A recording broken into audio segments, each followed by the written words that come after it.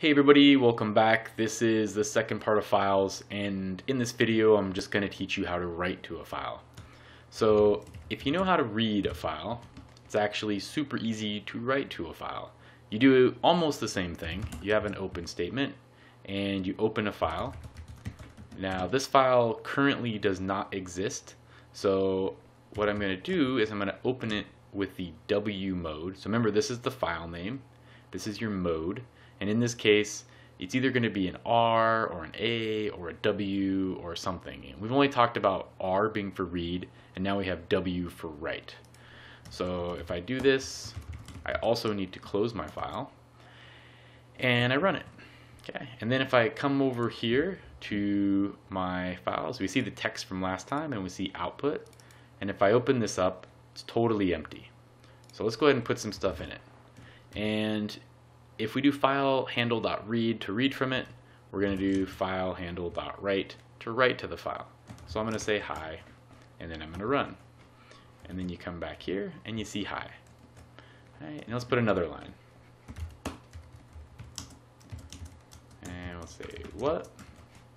Run it. And here we go. So you might be wondering if write is kind of like a print statement, but for files, why doesn't it put a new line here? Meaning, why is hi and what on the same line? Well, unlike print, write actually doesn't have a default new line. So you have to put that in there yourself, like /n, and then it'll be on its own line. Okay, so just remember that when dealing with files, if you want things to be on different lines, you need to put it in yourself. Okay, so I want to stress this because I see a lot of people make this mistake when they're dealing with data, is at least people new to it.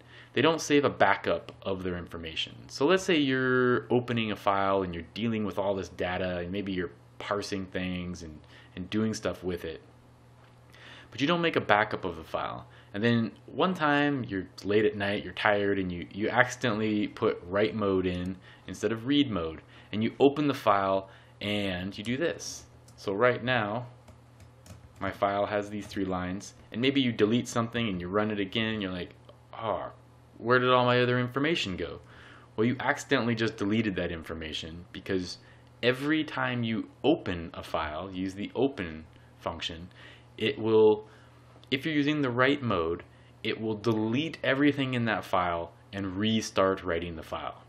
Okay, so if you do that, you're going to lose all your information. So make sure you save a backup of whatever data you're using. Even if you're using it only for read mode, please just save a backup, so in case you accidentally overwrite something, you still have all that information there.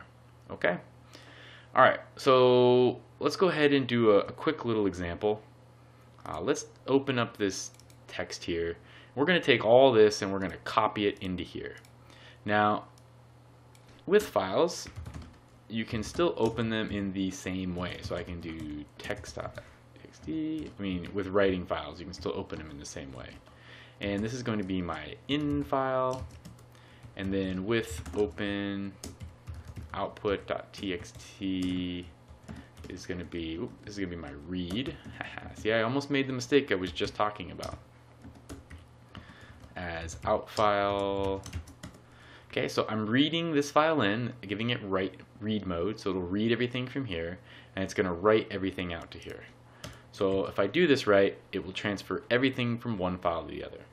So I'm going to say for line in file dot read lines. Whoops. And we're going to say out file dot write line. And that should be good. So let's run it. We got no errors. This is the input file, and the output file is identical. So let's say, for example, you wanted to go through and you wanted to, in every line, maybe remove part of the line. You could do that by looping through, and you'd put all the removal code right here. Okay, so it goes here. All right, and then you write out that line. So line would equal whatever you want to do to it, something new. Okay. So pretty easy. Writing to a file is nothing all that special.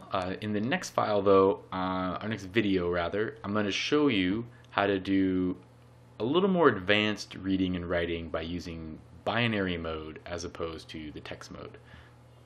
Now binary mode takes a little bit more background to understand, and it's not necessarily a beginner topic, so you can take a look at it. If you don't understand it, that's okay, because you'll probably need a little bit from fundamentals of programming in order to get what I mean by binary and byte and all those things like that. So if you haven't discussed binary, byte, hexadecimal, all those type of different things when it comes to actually what a file is made of on the hardware level, then go do that first and then come back to binary mode. Otherwise, you could probably get through it. You'll understand kind of what's going on.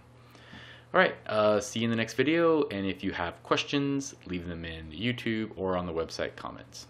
Thanks for watching.